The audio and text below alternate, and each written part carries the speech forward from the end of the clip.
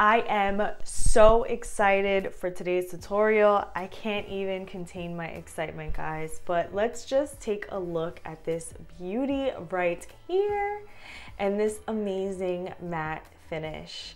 Before we get started with the tutorial, I do want to talk to you guys a little bit about the product that made this tumbler possible.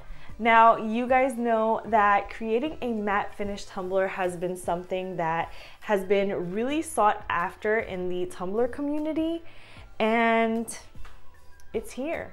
Before, creating something like this was a lot of hard work. It was a lot of sanding, and a lot of people just didn't want to have to go through the process of sanding and sanding and sanding. So you didn't really see a lot of matte tumblers going around in the community, but it was a question that was asked a lot. I just want to take the time to say thank you to DIYEpoxy for sending me this amazing product. You guys know that this product was debuted a couple of weeks ago on Jessica Flynn's YouTube channel, Flynn Sisters Boutique. So this is not a new product, but it is something that is new to me. And after that tutorial came out, I just knew I had to get my hands on this product, but lo and behold, the company reached out to me. They said they were watching Jessica's video and mine just happened to come up as a recommended video, which is so awesome. So they decided to reach out to me to see if I was interested in trying a couple of their products. And of course I said yes, because I am always down to try anything. And I needed to get my hands on this anyways. So they sent this to me to try out along with their resin and a couple of other products as well. Now, I did use their resin on this tumbler, but I'm going to create a separate video on a whole review on what I thought about their resin. So I'm not going to dive in too much in today's tutorial about what I think about this, because I really want to try it out a little bit more so that I can really give you guys my full honest opinion on their epoxy. So far, so good, but we will dive into that in the next video. Today's video is all about final sand, which hopefully you guys can see that. When DIYEpoxy first was created, they were really geared more towards people who created countertops, resin countertops. And this formula was created pretty much for countertops. And then they realized that there was a whole tumbler community out there that have been dying to create a matte finish tumbler. So this product can be found on DIYEpoxy.com. And again, hopefully it's not too bright where you guys can't see. But this is what the bottle looks like. They are actually in the process of revamping this whole component here, but this is 8 fluid ounces of paste inside here, and you can purchase this for $9.99. So let's just go ahead and jump on in.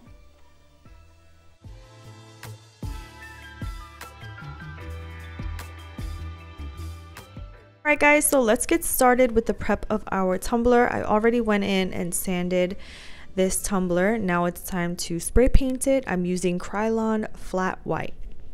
So for the inspiration with this tumbler, I went on Pinterest. I know I wanted to do a Halloween themed matte tumbler with this product. And so I searched on Pinterest for like matte Halloween nails, and I came across this set right here.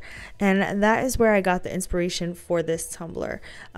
So yeah, I just wanted to share that with you guys. So if you're ever looking for inspiration, Pinterest is definitely the way to go. Anyways, once your tumbler is fully dry, you're going to go ahead and grab your alcohol inks. We're using plum, orange, black, and this really pretty yellow. So we got a couple different brands here, but I'll list everything down below in the description so you guys can check it out. And I got this magic eraser that I cut up in cubes for all the different colors. First color we're going to start going in with is the plum, and I was really just playing around with different colors to see how we could layer and blend to try to recreate. I didn't have a red alcohol ink, so I wanted to create a red like undertone. Again, like I was pulling inspiration from that picture, which really had a lot of red and orange. So I went in with the purple to try and give me that pinky red base. Then we're going to go ahead on top and layer that. Now I did go in with some black on top of that, and looking back, I wish I didn't go in as heavy as I did with the black. I guess I didn't really realize just how saturated and opaque the black is. So definitely next time if I were to do this tutorial, I wouldn't go in so heavy with the black. I think I probably would have just stuck with the plum and orange and yellow to create those red and orange undertones. But this is what I did this time, and all in all, I am still pretty happy with how the tumbler turned out. But if this is something that you're gonna try and recreate, I would definitely try and shy away from adding so much black, because the silhouette in this tumbler design you can see is black, and so I think it would definitely stand out more if the base of the tumbler wasn't so dark. Anyways, that's just a little insight now looking back at this design. So now I'm going back over that with that plum, because as you can see, I noticed how dark that black was, so I'm trying to kind of like blend and lighten it up. So I did go back in with that plum color to sheer out that black.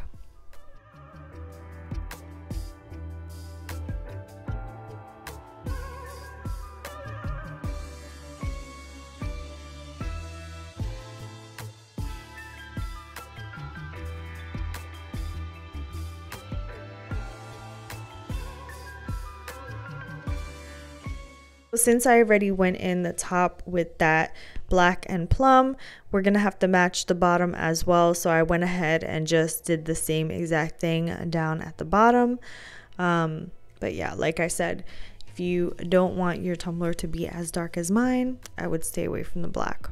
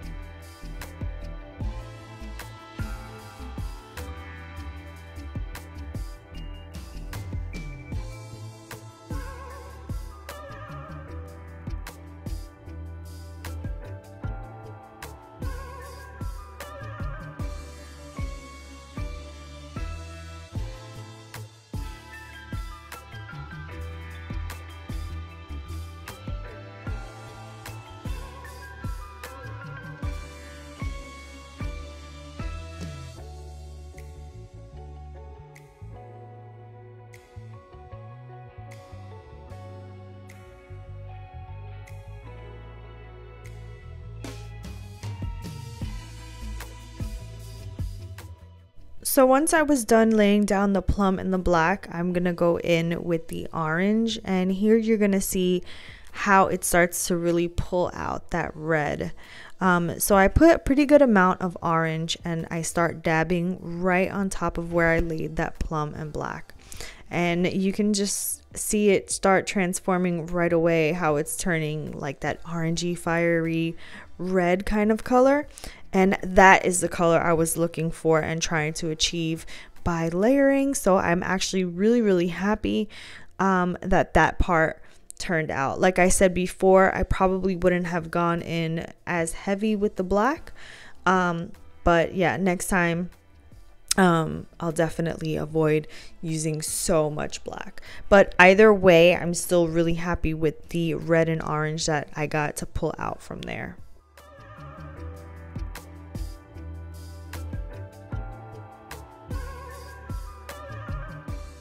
So again, the same thing that I did with the top, I'm doing at the bottom. And then once I'm done blending all that in and layering, we will go in with the middle part. So now I'm going to go in with the yellow, and I'm going to do the same thing. Pour a little bit of that yellow onto that magic eraser. And now I'm going to start in the middle of the tumbler. I want the middle of the tumbler to be more yellow and fading to orange towards the top and bottoms of the tumbler. So that's why I'm starting in the middle and making my way out. Like I said, I want the yellow to be pretty bright and not saturated with the other colors, so that's why I'm working in the middle and I'm making my way out again. You can just see how I'm kind of dabbing in circular motions and up and down all around. Once we start getting closer to the other colors on the top and the bottom, you can see I'm kind of starting to blend that color in with each other. Another thing I probably would avoid next time is making the top and bottom colors so wide. I feel like I definitely would have wanted a little bit more yellow, but I think if I avoided all that black, then I probably would have been able to have some more yellows, orange, and reds. So that's just something to consider as well moving forward if this is something that you want to try to recreate.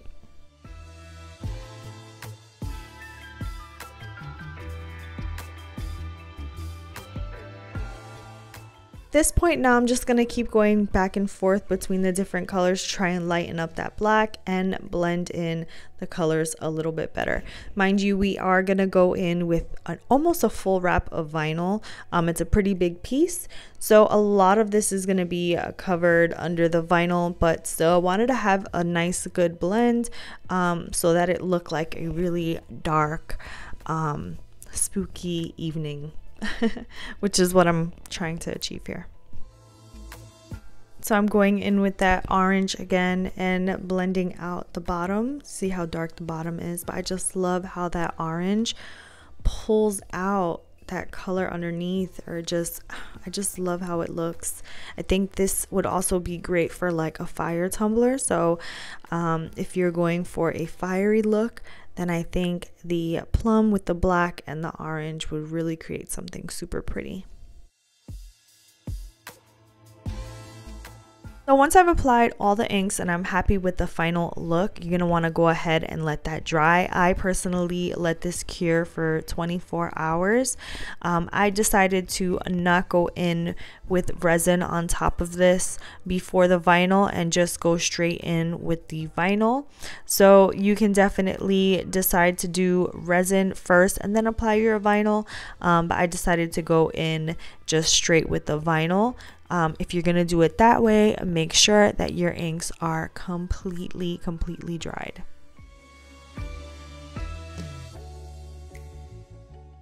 Alright guys, so now it's time to get our design ready. So I went ahead and cut that out on my Cricut Maker, and I purchased this SVG file on Etsy, so I'll link the shop and the listing down below in the description so you can check it out if you want to purchase it for yourself. There's a lot of little pieces that need to be weeded out in this design. Just take your time, make sure you get it all, and then we will hop into applying our design onto the tumbler.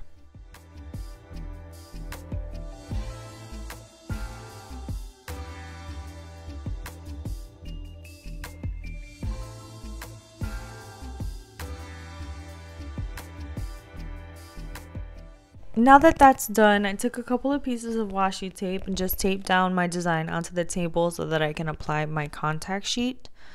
I'm gonna go ahead and just apply that on and make sure to squeegee that really well. Now when I measured this onto the tumbler, I didn't really realize initially when I first cut it that the moon wasn't gonna fit on. So you can see here that I kind of take the backing off and folded it so that I can apply it onto the tumbler. But then when I look at the tumbler, I realize that the moon's not going to really fit on, as well as like a couple of the other bats. So I just go ahead and trim that up a little bit. But again, you know, just double check that. I was super excited to get this design onto the tumbler, and didn't really take into account the moon and the extra bats there. So yeah, there's that.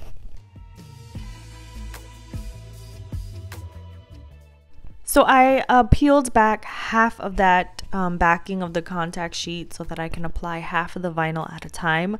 And then while I'm applying that, I'm smoothing it out with my little squeegee here to try and make sure that there aren't any little bubbles underneath. Now just keep in mind that I'm going in straight over the alcohol ink with this vinyl, so it does have a little bit of texture underneath with the alcohol inks because I did layer them and it wasn't completely smooth. But with black, that's one of the really neat things with black when you put epoxy over it, because it tends to kind of hide any small little imperfections, which is really awesome. It's not like any lighter colors, so any little tiny little imperfections that may be under the vinyl basically disappear once you apply your resin. Again, if you are doing lighter colors, then that may not be the case, so just keep that in mind if you're doing something like this on a lighter base. Once you have your vinyl fully wrapped onto the tumbler, you want to go ahead and peel back your contact sheet very slowly and gently. You can just see here, that's what I'm doing. And once that's on, you want to let that sit onto your tumbler for a little bit so that it can adhere, about an hour or so. And then we'll jump into applying our resin.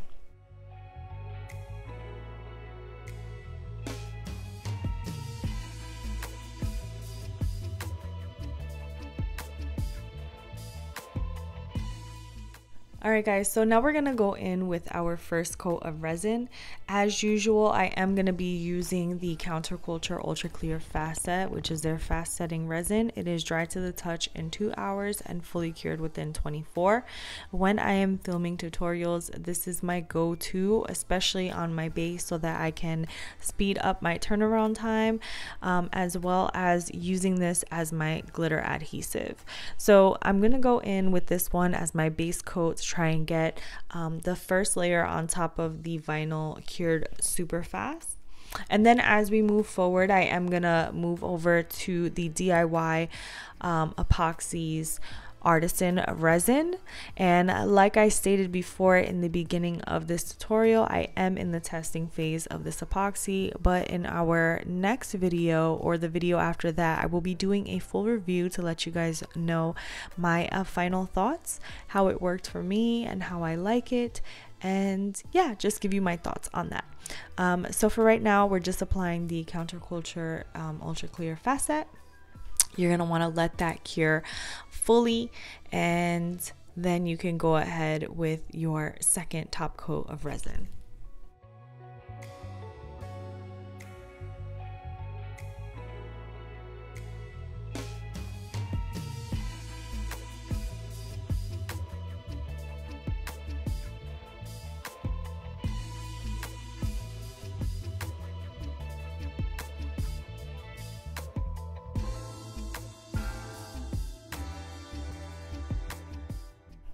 All right, so once your first layer of resin is cured, you do want to go in with a second. For this part, I am using the Artisian Art Resin by DIYEpoxy.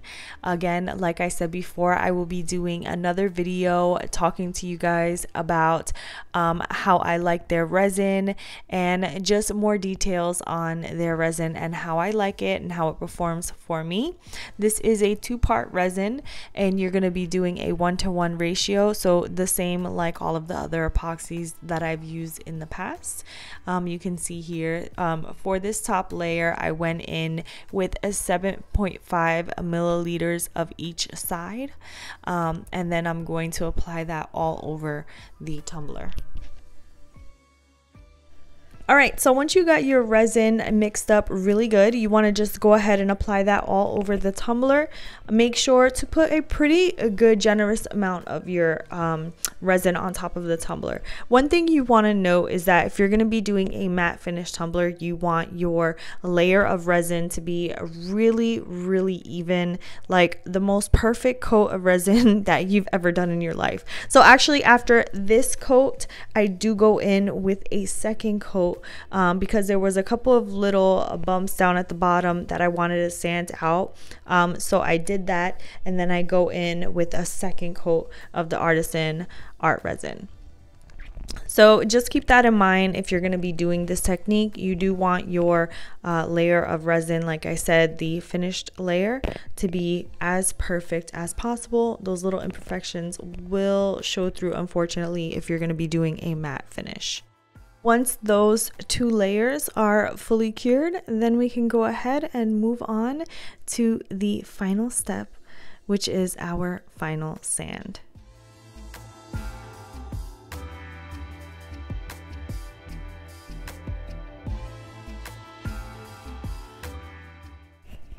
All right, so now that my layers of resin are nice and cured, you can see just how beautiful that finish is on the tumbler. It's super shiny, nice and even. I have to say that so far I'm liking this epoxy. The finish is really good, nice and even. And yeah, you can just kind of see for yourself what the finish looks like.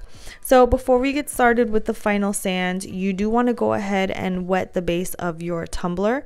So I'm just taking my gloved hand, putting it under the water, splashing it onto the tumbler, and then we're going to apply the final sand. So you can see there I was showing you the tube, what it looks like. Taking my hand under the water and just kind of splashing that onto the tumbler just to get it nice and wet. Once we do that, I'm gonna just put some directly onto the tumbler and use my hands to rub that in. Now for this part, you can use a non-abrasive sponge yeah, like a non-abrasive like little sponge.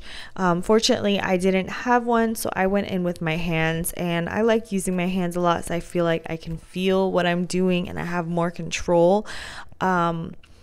So yeah, it will take a little bit longer to do it with your hands, just because you can go a little bit harder with a non-abrasive sponge. But like I said, I didn't have one, and I kind of like having the control of my hands anyways. So I did have to go in a couple of times doing this because I didn't want to wear down the epoxy too much or go too far down into where I'll be rubbing into the alcohol inks. I did a little bit at a time. So I think I went in a total of like maybe 4 times, maybe even 5 times, till I was completely satisfied with the finish of the tumbler. So I decided to do it little by little. You can see here that I'm just rubbing my hands all over the tumbler, going up and down, round and round, and also making sure to get the bottom as well. So here is the first time I rinsed it off, and then once I'm done rinsing it off, I take a dry microfiber towel to dry it off, so I can see the finish. Now it is still pretty shiny here, and so that's why I do go in a few more times with this same exact step. So you just want to go ahead and yeah, just pretty much do that. Take your time, make sure you're rubbing evenly, make sure you're using enough product, and that's pretty much it. Once you get the finish you're looking for, which is the matte finish, you're done.